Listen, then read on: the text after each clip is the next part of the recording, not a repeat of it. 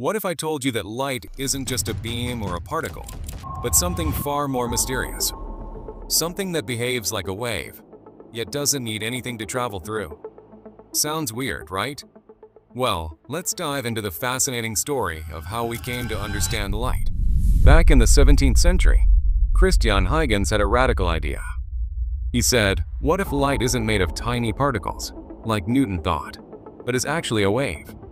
Imagine throwing a stone into a pond. Ripples spread out, right? Huygens thought light might work the same way. But waves need something to travel through. Water waves need water.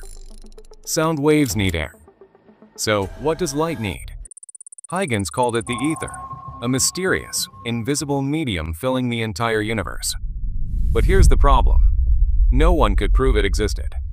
Still, Huygens' wave theory was a huge step forward. Fast forward to the 19th century, and enter James Clerk Maxwell, a physicist with a knack for math. Maxwell wasn't just studying light. He was studying electricity and magnetism. And he discovered something mind-blowing. He found that when electric charges move, they create not just electric fields, but also magnetic fields. And if you accelerate those charges, they produce waves, electromagnetic waves. But here's the kicker. These waves travel at the speed of light. Wait, the speed of light? That couldn't be a coincidence. Maxwell's equations showed that light itself is an electromagnetic wave.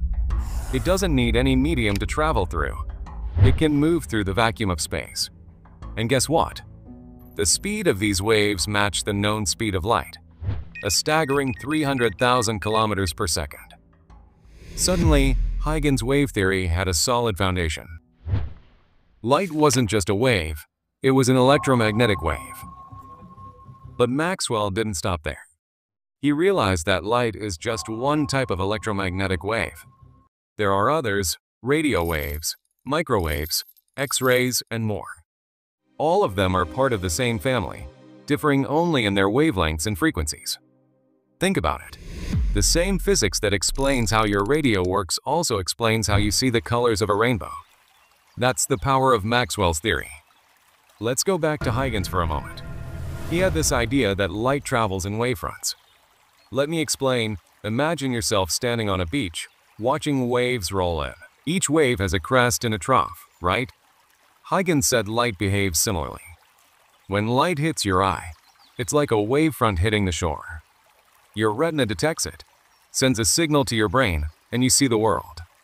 And those different colors you see, they're just light waves with different wavelengths. But there was one big question Huygens couldn't answer. What is light waving in? He proposed the ether, a hypothetical substance filling the universe. But here's the thing. No one could detect it. The existence of ether has been a topic of debate for a long time.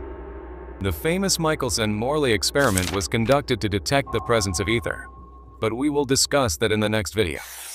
So what's the big picture here? Huygens was right.